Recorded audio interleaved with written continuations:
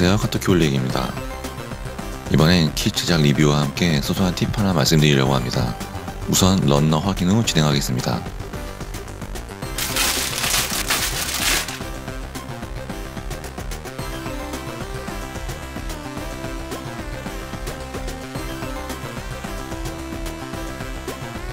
이번 영상 썸네일에서 보셨듯이 저는 손톱깎이를 주로 이용한다는 걸 말씀드리려고 합니다.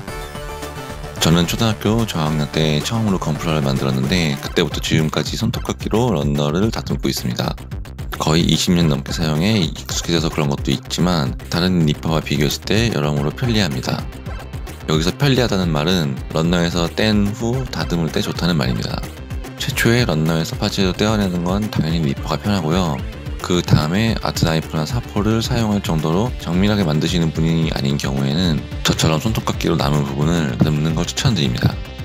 제가 최근에 궁극 니퍼도 써봤는데 궁극 니퍼로도 미묘하게 런너 자국이 남는 경우도 손톱깎이로 살짝 힘을 줘서 다듬으면 조금 더 없어지더군요. 흰색 부품이 런너 자국 없이 작업하기 가장 쉬우니 손톱깎이를 사용해보실 분들은 흰색 파츠로 시도하는 걸 추천해드립니다. 대신 어두운 색은 런너 자국이나 주변이 긁혀서 기스가 남을 수도 있으니 주의하셔야 합니다. 영상 뒤에 나오지만 저는 런너 자국이 남는 경우는 비슷한 색 마커로 찍어줍니다. 손톱깎이 팁은 여기까지이고 제 채널의 주 목적인 MG 버카를 장면 사진과 비슷하게 만드는 방법을 이어가겠습니다. 우선 흰색 부품의 먹선은 리얼 터치 마커 회색 2번을 추천해드립니다. 이 색이 살짝 쿨그레이 느낌이라 버카나 건담 픽스의 먹선과 비슷하고 또 수성 마커라 냄새도 없습니다. 이것보다 더 픽스 느낌이 나게 하는 방법으로는 보라색 웨더링 제품을 쓰는 건데 이건 제 채널의 ν 건담 EW 버카 영상을 참고해주세요. 두 번째로 이건 필수는 아니고 취향의 영역인데 노란색이 밝은 톤일 경우 저는 이 군제 캐릭터 옐로우로 도색을 해줍니다. 최근 MG 버카의 밝은 노란색 사초색보다는 과거 건담 픽스 피규어레이션의 진한 노란색에 주황색 먹선을 한 조합을 좋아해서 저는 웬만하면 이 부분만 도색해줍니다. 부품이 많은 경우는 지금 보여드리는 것처럼 런너체로 도색해도 무방합니다. 주황색 먹선도 리얼 터치 마커 오렌지로 해줍니다. 마커로 대충 빈틈에 칠해주고 면봉으로 닦아주면 끝입니다. 관절이나 버니어 부분의 회색 부품은 리얼 터치 마커 브라운으로 해주시면 됩니다. 이 조합은 회색 부품에 깔끔하게 먹선을 넣는다기보다는 살짝 웨더링을 준다고 생각하시는 게 좋을 것 같습니다. 터치품으로는 타미야 패널라인 액센트 다크 브라운이 있습니다.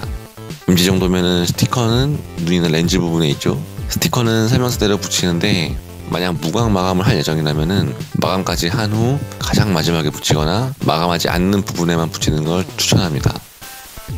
이번에는 런너 자국 덜 보이게 하는 방법입니다. 이걸로 100% 런너 자국이 없어지는 건 아니고 살짝 가리는 수준이기 때문에 아주 완벽한 완성도를 원하시는 분들에게는 추천해드리지 않습니다. 우선 진한 남색에는 건담 마커 그레이를, 빨간색에는 주황색 먹선으로 사용했던 리얼 터치 마커 오렌지, 회색에는 회색 먹선으로 사용했던 리얼 터치 마커 그레이를 쓰시면 됩니다. 회색은 런너 자국에 마커가 안 칠해질 때가 있습니다. 그런 경우 건담 마커 그레이를 쓰시면 되는데 아쉽게도 이 경우는 무광 마감제를 뿌리면 색이 진해져서 마커 자국이 도드라지는 단점이 있습니다. 저는 그래도 흰색으로 남는 것보단 낫다고 생각해서 이렇게 작업하고 있습니다. 그리고 이 MG Nu 건담을 저처럼 무광 마감을 염두에 두고 작업할 때 가장 까다로운 부분이 바로 이 클리어 부품만 제외하고 조립을 하는 것입니다. 클리어 부품까지 조립 후 클리어 부품이 노출되지 않은 형태로 마감제를 뿌려도 되긴 하지만 그렇게 되면 일부 부품이 닫혀있는 면에는 아예 마감제가 묻지 않아 효과를 받지 못합니다. 그래서 조금 귀찮더라도 전부 조립하지 않고 따로 무광 마감을 하는 걸 추천해드립니다. 전체 파츠수를 줄이려고 클리어 부품을 빼고 무작정 다 만들어버리면 다시 재분해가 힘든 경우도 있으니 설명서를 보셨을 때 조립이 힘든 부분은 그냥 조립하지 않고 놔둡니다. 관절 부분은 마스킹 테이프를 붙여주는 게 좋습니다. 왜냐하면 무광 마감제가 뿌리고 나면 생각보다 두께가 생겨 관절 부분이 조립 시 더 뻑뻑하게 되기 때문입니다. 이 킷 자체가 관절이 헐거우면 상관없지만 보통 반다이 MG 킷은 관절 강도가 적절하게 잡혀있기 때문에 마스킹을 해주시는 게 좋습니다. 이제 마감 직전에 해야 할 마지막 일인 습식 데칼입니다. 반다이 데칼이 발색은 좋은데 접착력이 조금 약한 편입니다.